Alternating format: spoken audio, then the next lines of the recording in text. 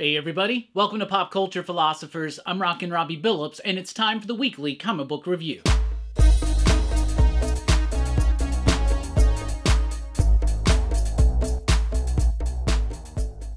That's right everybody, thanks for checking out the video. I am Rockin' Robbie Billups. This is the weekly comic book review. It's the show I read a lot of comics, and I'll let you know what I thought about them, and we always start with the pick of the week. And this week's pick of the week, Uncanny Valley, issue number 1 from Boom Studios. Now, this is written by Tony Fleece with artwork by Dave Wachter, and this is a phenomenal book. It kind of has an inspiration from things like Cool World or Who Framed Roger Rabbit, in that it's dealing with both the real human world and a cartoon world as well. And in particular, it deals with a family who has heritage in both sides of that, right? So it's about this kid who finds out through the course of this first issue that he is descended from cartoons, and he's a half-breed, right? So he's half human, half cartoon. And the way that Tony and Dave kind of show this in the story, by not just telling us, but showing us with cartoon language that is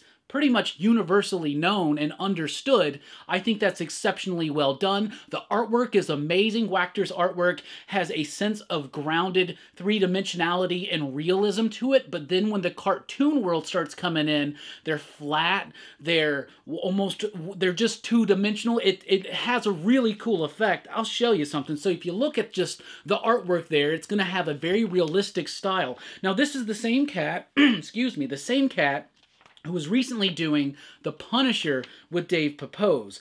But when the cartoon world comes in, it looks straight up like a cartoon, and Dave Wachter does both styles absolutely phenomenally well. It's incredibly well paced. It gives you all the information. It gives you an introduction to the characters in a very succinct way. It's paced excellently, and it is executed flawlessly. The lettering is solid. The coloring is amazing. And all in all, this was a real fun book that did exactly what an issue number 1 should do. Introduce the characters, introduce the concept, and then have you end on a cliffhanger that makes you want to come back for the second issue. Tony and company, they did it again here in Uncanny Valley, issue number 1. That's your pick of the week. Let's jump over to DC. We've got Action Comics 1064, the first part of the House of Brainiac story. Now, we know that in the upcoming big DC event for the summer, Absolute Power, there's going to be like a new Trinity of Evil, right? If you got a Trinity of Good with Wonder Woman, Superman, and Batman, we're going to have a Trinity of Evil that's like Amanda Waller, Failsafe Zurin R. Batman, which has been going on in the Chip Zdarsky's book, and Queen Brainiac. Now, we don't really know much about this character, but this is where it's all going to start. But what happens here is that Brainiac shows back up in Metropolis, and he doesn't just have himself with him. He's got a lot of guests, and it's an interesting concept trying to figure out what's going on, but the way that the story was told was big, it was epic, and it had the scope to it. I always talk about when you do a Superman book, we gotta have awe-inspiring pages when we first get introduced to the Man of Steel. Look at that. That is how you do it. And then Josh Williamson, my bad, Jeff. Who's Jeff Williamson? Josh Williamson knows the lore of Superman, and he knows all bits of it, and he's taking what people like Jeff Johns or Jeff Loeb has done, and even older school stuff, and he's like making something new and fresh and doing his own thing with it. But it's a really interesting it's a really interesting start to this crossover. So this is going to cross over between Superman and Action Comics, both written by Josh Williamson. It'll also have some tie-ins here and there with like Power Girl, a backup story in this week's Green Lantern, but the main stories in Action and Superman, and I think there's like a one-shot or two that's going to be along the way. But I had a lot of fun with this. I thought it was solid. I really like what Williamson's been doing in the pages of Superman, so to see him go into like a big super event like this absolutely works for me. Action Comics 1064. Josh Williamson also delivers Batman and Robin issue number 8. This is the second part of this new arc in which what's her name? I wanted to say Failsafe, but it's the Flatline. Flatline is kind of like Damian Wayne's sort of girlfriend, right? And she shows up to meet Batman, but then there's other things going on, right, as well. And as well as that, the main thread of the story about who is the new mysterious villain Shush and what's going on with Man-Bat, what's his new plan, why is he in such a supreme villainous role now, and lots of really cool artwork here. The artwork is from Zamasia. I messed that up completely. I believe this is the artist on that Azrael Sword of the Bat run with Dan Waters on the writing. So I like the artwork. It was dynamic. It was really cool. And it keeps along the momentum of what this series has been doing since issue number 1. Then we've got Green Lantern issue number 10. 10 issues in, Jeremy Adams is really satisfying me in the pages of Green Lantern. I think this is excellent work. We have kind of taken time to rebuild the character of Hal Jordan, rebuild his world, and now we're enlarging the scope on that and taking it to the threat that's actually facing all of the Lanterns, how that ties into the United Planets, and we're starting to introduce more of the lore and more of the auxiliary characters, and I think that the pace of that has been done so well in this book because it starts just kind of focused on Hal, then reveals some of the gap stuff. Now it's showing us the ultimate threat that is looming on the horizon, and it does it in an excellent fashion. Now the backup story is focusing on Guy Gardner, and it touches on an aspect of House of Brainiac that I wouldn't say is 100% essential, but definitely something cool to check out. Art's great, story's been super solid and consistent.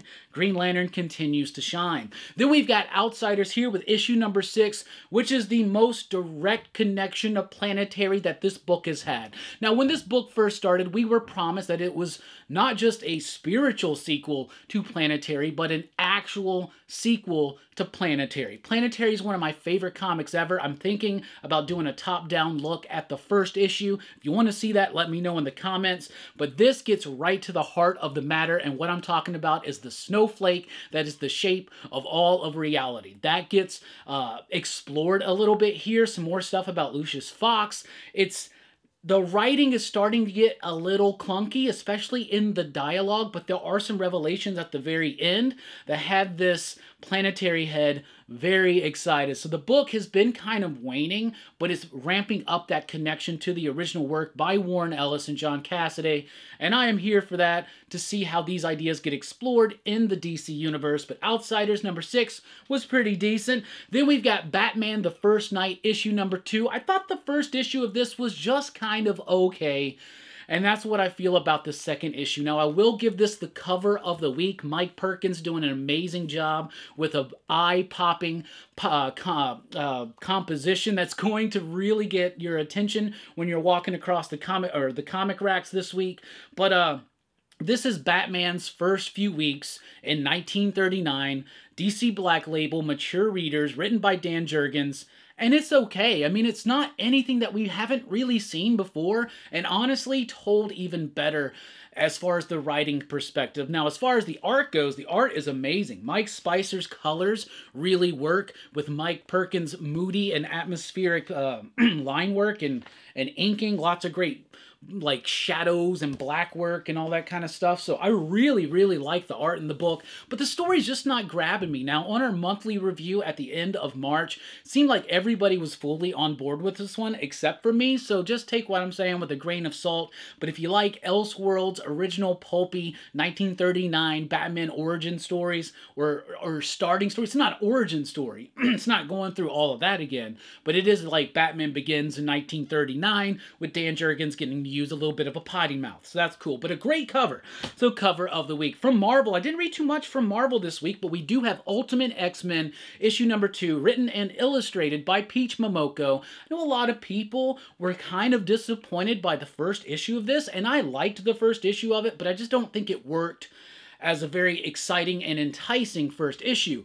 The second issue, though, really starts pulling me in because Peach Momoko's playing with Japanese folklore, and in particular Japanese horror folklore, right? And that's kind of her background, right? She used to do these like gnarly horror illustrations and stuff. If you look them up, they're really twisted, really cool. Now, she's not going that far in the pages of Ultimate X-Men because this is still a Marvel book, so it's a little bit more kid-friendly, if you will, but still toned down just a little bit, but still a little spooky and unnerving and unsettling, and I love it. So I'm really into the artwork. I'm into the story. We get introduced to this new character who seems like she's Storm, but I think she's just more inspired by Storm, but real cool, creepy visuals. Peach Momoko has stated that this book is building up to the new X-Men team of this Ultimate Universe. You gotta remember, everything's different here. Spider-Man's different, Black Panther's a little bit different, but Ultimate X-Men is definitely really different. It's not focusing on Wolverine or Storm or Cyclops. They're not even here. It's about Armor and this new character and what I think is going to be the ultimate Shadow King, but I did really like issue number 2. I thought 1 was alright, but I really liked issue number 2. Then we got Fantastic Four here with issue number 19. Issue 19 of Fantastic Four. Fantastic Four is my favorite comic book in my life. I will always collect it. I will always read it. And I've been a little bit disappointed in the Ryan North run. I think it's alright. Some of these stories are really sharp. Some of them don't really work so well for me. But it's been the art that I have the biggest problem with. In particular, the coloring. This one, though, is mostly black, white, and red. And it's a different artist, and it's not colored in that plasticky, like, liquid color, late 90s kind of way, because it has that noir kind of, like, aesthetic to it. And it works. I really did like it. It's a nice, kind of simple story. It's basically a, like, 40s film noir story of a private detective trying to figure out this mystery, and the mystery is, where did Reed Richards go? Susan Storm. It's like a different reality that gets revealed as to why by the end of the issue. So it's a nice one-and-done self-contained story with some pretty solid art. So what we typically expect from Ryan North's Fantastic Four, but with the art being a little bit better, which makes it work more for me. So Fantastic Four 19, I did really enjoy that. Then Weapon X-Men number 2. I remembered liking Weapon X-Men number 1, which is a story about a Jean Grey from another reality trying to stop another reality's onslaught from going to another reality and taking all of the power of that reality to end all of reality. I think that's right. So anyway, she has a team of Wolverines across the multiverse, right? She's got the Earth X Wolverine. She's got a Marvel Zombies Wolverine. She's got a Wolverine from a world where it's actually Jane Howlett, and she's a woman from like the early 1900s or late 1800s or something like that. And of course, the Weapon X, the Wolverine of the Age of Apocalypse. So it's a cool kind of team. And I wasn't expecting to like this book as much as I did on the first one. So when the second one came out, I actually was thinking, maybe I could just skip it, but I did like the first one, so I was like, you know what? Maybe it's going to lose me on the second one, but it didn't. It didn't at all. I liked this book. It's humorous, and it's fun, and it also has, like, some heart to it, which is really interesting. Now, the big story, the big plot, a lot of the melodramatic stuff happening, it's kind of just silly, right? But there are certain things that are done with certain of the Wolverines that are very funny, and other things that are rather poignant. So 2 issues in, and I'm liking Wolverine, or Weapon X-Men. Wolverine's Weapon X-Men. That's what we should call it. The Incredible Hulk is here with issue number 11. And I was really waning my interest on this book over the last few issues. And even at issue number 10's review, I said, the inconsistency on this art is causing an inconsistency in the tone of the book, which makes it feel disjointed and jarringly so. So much so to the point that I'm thinking about stopping this book, which I thought was really good when it started, especially when Nick Klein is on the page. After reading this one, I feel exactly the same way. In fact, if Nick Klein is not back on the next issue, and the art is just, I mean, there's nothing wrong with this art. It's fine, but not for this Hulk story, not for a Hulk story, and definitely not for this one. It's just not working. It doesn't have grit. It doesn't have texture. The coloring's fine, but the art itself, especially when you're in that zone wanting Nick Klein and we're not getting it, like, that's a great cover. That's gnarly. That's the aesthetic that we need for this book, but it's not providing it. So I don't know. I might be out on this book. What are y'all thinking? Let's jump over to Image Comics. And from Image Comics, we have Rat City #1, the debut of a brand new Spawn book in the new you, right? But this is set in the future. You can kind of think of this book as Spawn 2099, even though it's actually set like 10 or 20 years after 2099. So, but that's just a way to kind of understand what this is, right? It's a futuristic, powered by nanotechnology through his prosthetic legs, Spawn. Now, it's not Al, it's a new host for Spawn, but Al is somehow responsible for it because there was something he did with a necroplasm explosion. Was that the 350 stuff?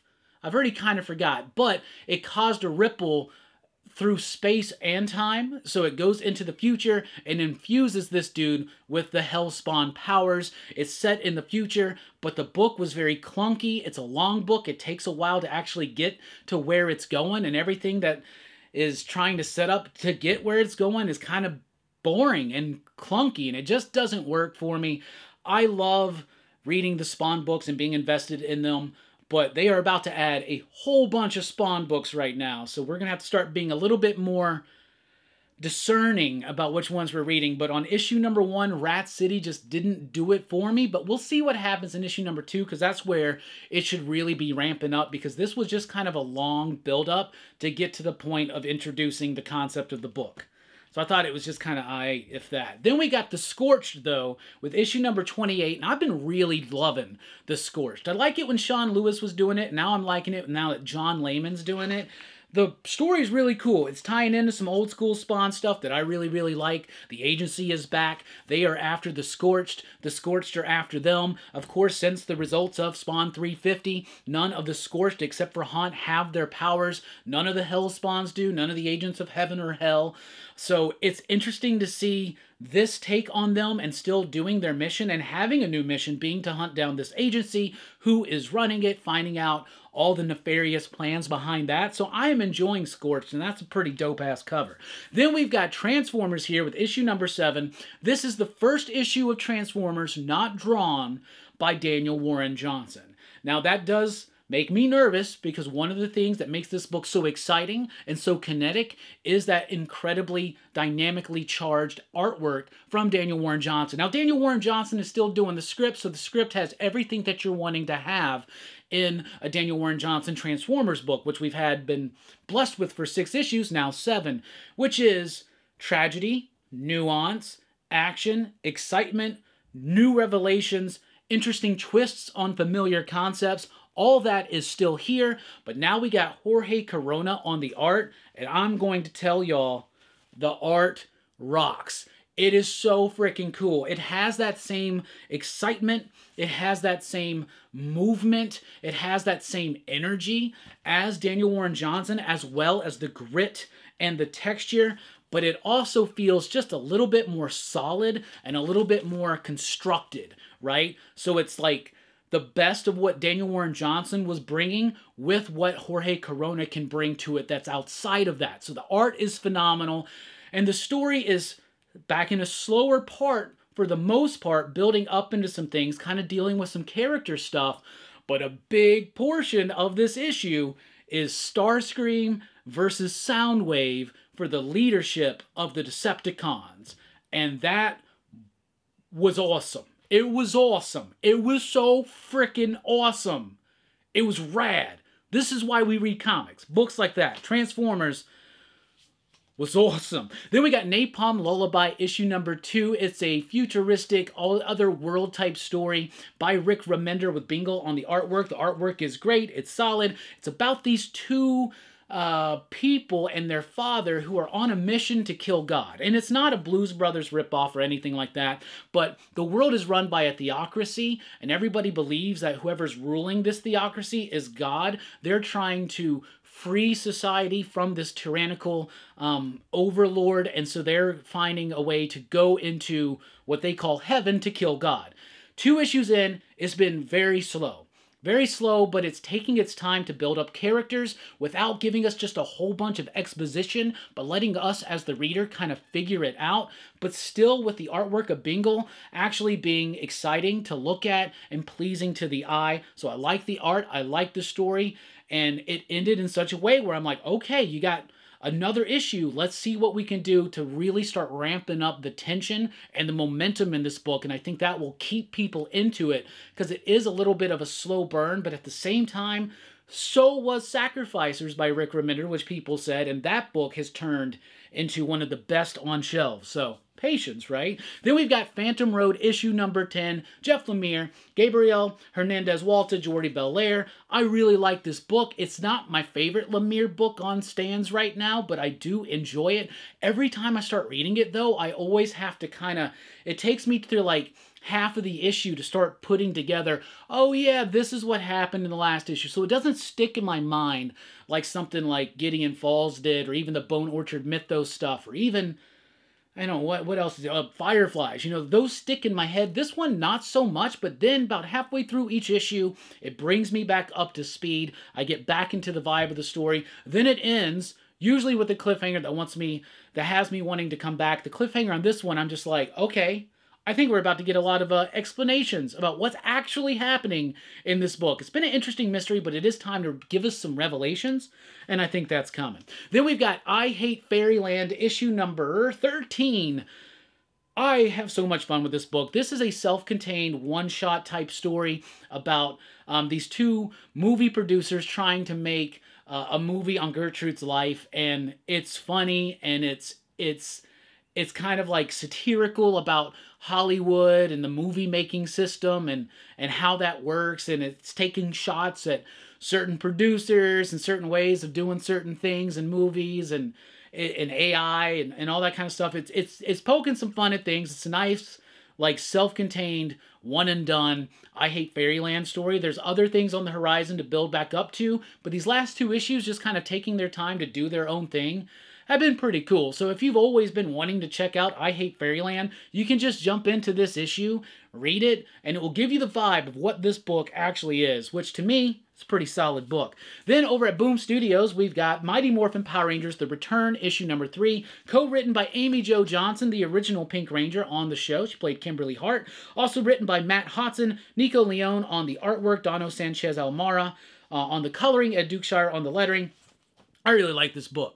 I really like this book, right? So this is Power Rangers 22 years later. They've disbanded. Some people are still trying to use the coin. Everybody split off into their own direction. There's a big tragedy that happened back in the day that caused Kimberly to give it all up. She, in the last issue, found Trini's daughter. Trini in this world is dead. And so she kind of like tries to take Trini's daughter in. It sounds like that, you know, special that they just did last year, but it's not, because it goes into a whole different thing where there's a daughter also, I'm not going to spoil things, a daughter of Rita Repulsa, and she's got a plan that the Power Rangers got to stop. I'm telling you what, this book is able to take something and it's able to take our expectations and subvert them in such a way that it keeps me guessing and keeps me on my toes, and it actually hits to the heart of who these characters are. And it's one of the best, like, Power Rangers Where Are They Now type books I've ever read, or out of all the specials they've done. It's incredibly well done. And I have been out of Power Rangers books for a while. I've been out of Power Rangers for a while. I've been selling out the majority of my toys. I have only a few left that are probably going to go very, very soon.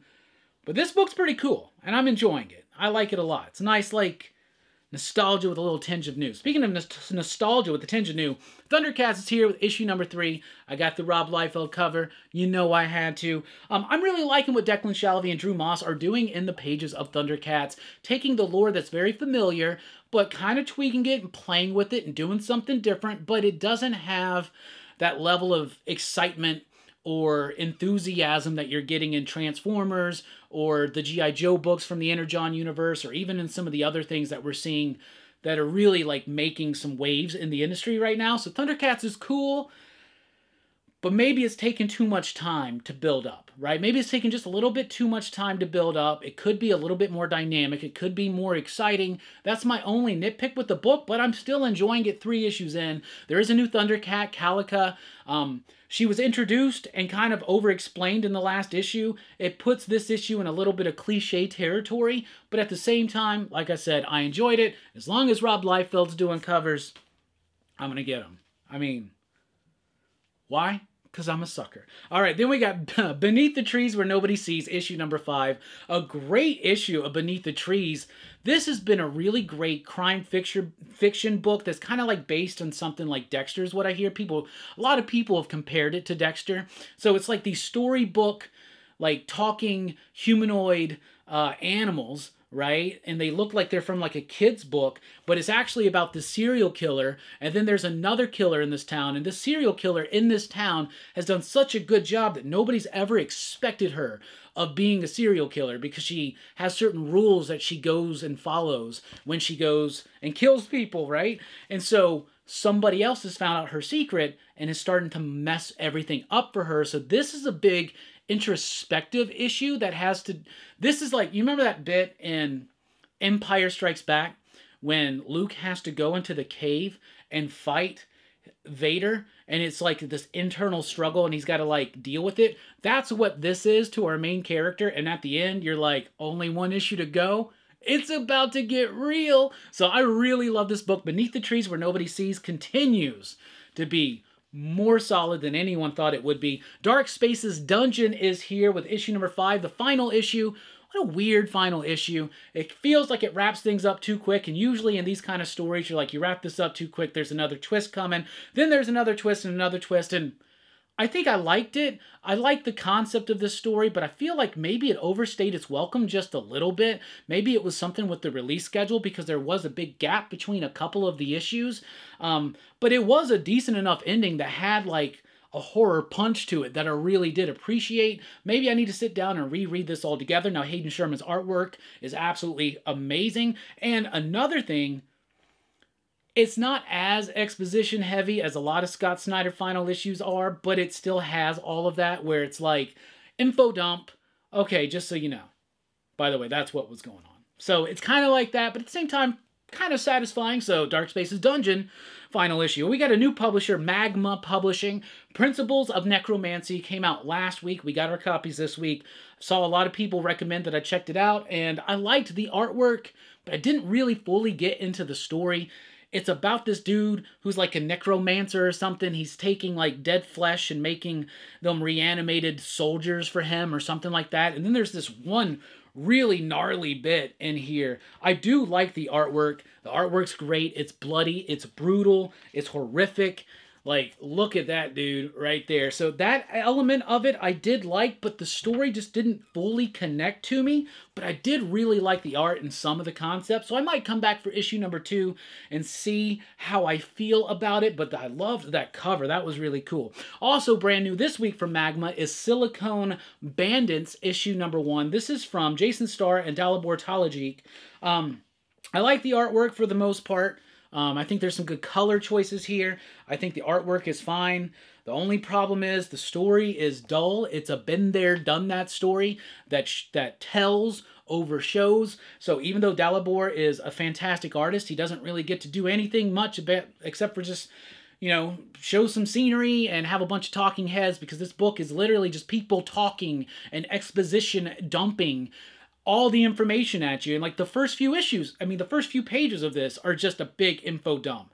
And it just goes on and on and on, it feels like, at least to me. And then it continues. And it's more about people talking about things than doing things and showing us things.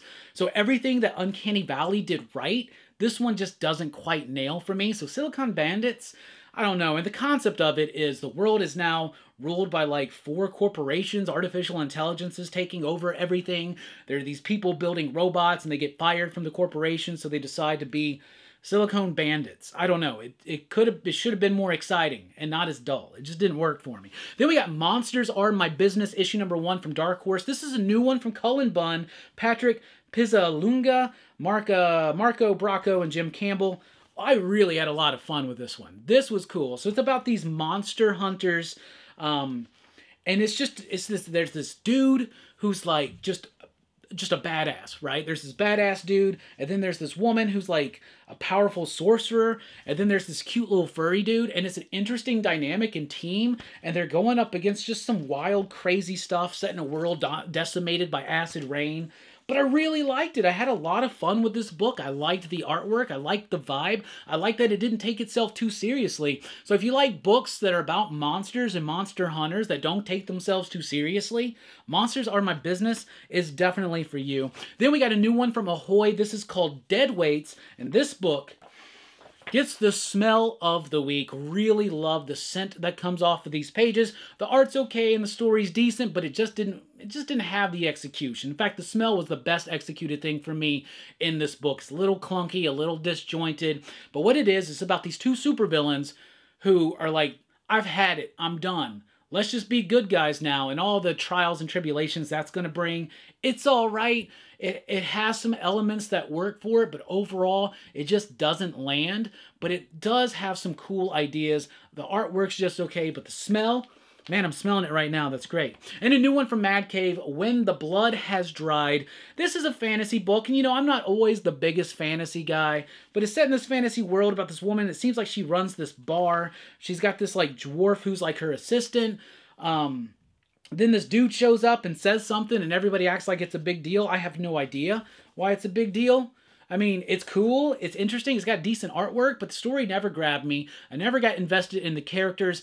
There was that book from Vault called, was it called Quest Aside or something? About like the bar that everybody goes to get their quest. It kind of felt like that, but a little bit more muddy. The characters to me didn't get clearly defined, and I didn't really quite understand the purpose of the book, and I just wasn't ever fully engaged in it. So, didn't really dig on it that much. So that's what I read, that's what I thought. Let's recap. When the Blood Has Dried did not work for me. Neither did Dead Weights, but it did get the smell of the week. Monsters Are My Business might be your sleeper pick of the week. That was cool. Silicon Bandits did not do it for me. Principles of Necromancy has some cool ideas and great art, but overall just couldn't get into the story. Dark Spaces Dungeon had an okay ending. Parts of it were satisfying. Other parts weren't, mostly in the execution. Beneath the Trees Where Nobody Sees, though, a great penultimate issue of that book. Thundercats, the best thing about this is the Rob Liefeld covers, but I love Thundercats, and I'm liking this story, but I think it needs to kind of pick up the pace just a little bit. Mighty Morphin Power Rangers, The Return #3, though, wow. See, that's... If this had more of this, like the shocks, twists, turns, and surprises, and the amping up of things, emotionally even, that could really work for me. I Hate Fairyland. That was a really great self-contained one and done. If you've never read an issue of I Hate Fairyland before, want to check it out, you can do that. Phantom Road #10. Confusing at first, enticing at the end. I want to know more about what's actually going on in that book. Napalm Lullaby needs to ramp up just a little bit. I think they're going to do that in issue #3, but issue 2 was still solid enough to keep on. Transformers #7 was awesome. This book was awesome. It was fantastic. Scorched, I'm having a lot of fun with the new direction. Rat City did not work for me. Took a long time to get to where it was going, and then it was over, so we'll see. Incredible Hulk, this might be my last issue. What do you think? Weapon X-Men is way better than I thought it would be, but it's not great. So don't expect greatness. Fantastic Four, one of the best issues of Ryan North's run so far, mostly because of the art, and in particular, the coloring. Coloring doesn't look overly plastic there. Ultimate X-Men #2 works for me. Issue 1 was but issue 2 works for me. I'm on board. Cover of the week goes to Batman the First Night. The story's okay. The art is amazing. The Outsiders really leans into its planetary origins and inspirations very heavily. A little clunky with some of its dialogue, but overall decent. Then we got Green Lantern #10. Jeremy Adams, 10 issues in. You're doing it. You're doing it. It's good stuff. Batman and Robin continues to be as good as it's been for the last 7 issues. Then we got Action Comics starting the House of Brainiac in superb fashion. Great art. Interesting stuff involving Brainiac and other beings from the DC Universe. Then we got Uncanny Valley. That's the pick of the week. Love the art. Love the story. Love the way that this is such a pitch-perfectly first issue. Pitch-perfectly done first issue of a comic. It's a great introduction. Uncanny Valley #1, though, really like that. That's what I read. That's what I thought. That's what I dug. What are you reading? What are you thinking? What are you digging? Let us know in the comments down below. Thank you so much for checking out the video. Be sure to like, share, and subscribe, and join us over at patreon.com/PCP if you want to help support the channel. I've been Rockin' Robbie Billups. Station. Keep on reading. Pop, pop.